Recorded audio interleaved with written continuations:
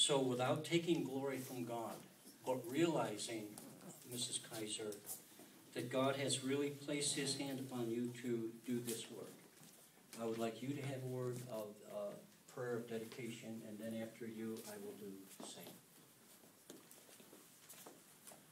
Yes, Father.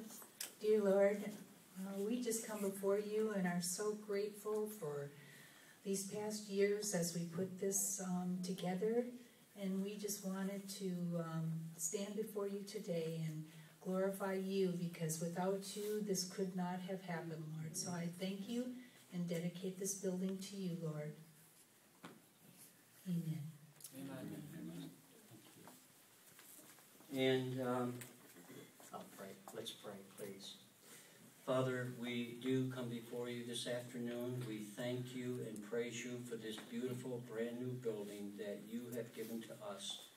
And Lord Jesus Christ, we pray that this would be a place that is a place of praise. We pray, Father, that it will be a place of prayer.